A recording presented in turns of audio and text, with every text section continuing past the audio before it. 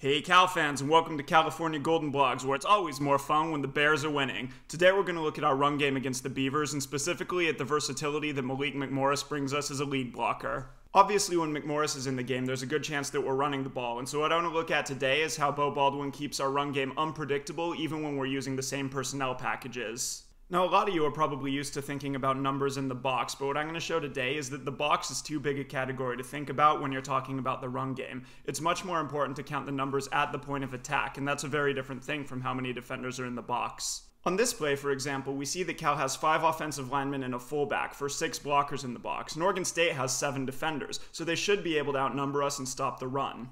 If we look closer though, we see that Oregon State's not equally strong at every part of the formation. To the wide side of the field, they've got 4 defenders, and that definitely outnumbers our right guard and right tackle, but to the left of the formation, they only have 3 defenders, which means that they're outnumbered by our left guard, left tackle, and the fullback. On this play, we're running power with our guard pulling to the left, and that's going to let the fullback, left tackle, left guard, and pulling guard account for these 4 defenders, and Oregon State's not going to have anyone else in position to cross the formation and make the tackle.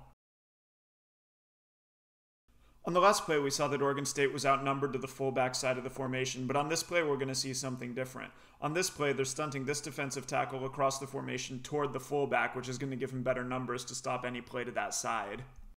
That won't be a problem for us on this play, however, because unlike last time, the fullback's now crossing to the weak side of the formation.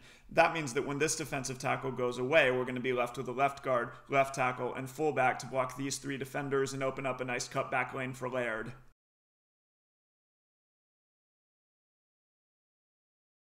On this play, we're not able to get the same numbers advantage that we saw in the last 2 plays, but we are able to use our fullback to create a good matchup for our running back. Before the snap, we have 4 blockers to the left of center, with a left guard, left tackle, tight end, and fullback, but it looks like Oregon State can get as many as 6 defenders to that side of the play, letting them radically outnumber us. The right side of the formation isn't much better, where we only have the right guard and right tackle against 3 or 4 Oregon State defenders who can get to that side.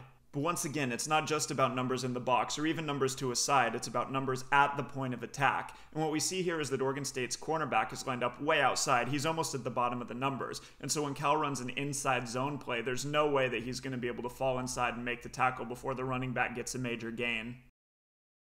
On the very next play, we can see that Oregon State's adjusted to try and take away this weakness. Remember that on the last play, their cornerback was lined up basically at the bottom of the numbers. Well, here, we can see that he's been pulled much more inside, and this gives him a more downhill angle at the running back to take away plays like the one that we just saw.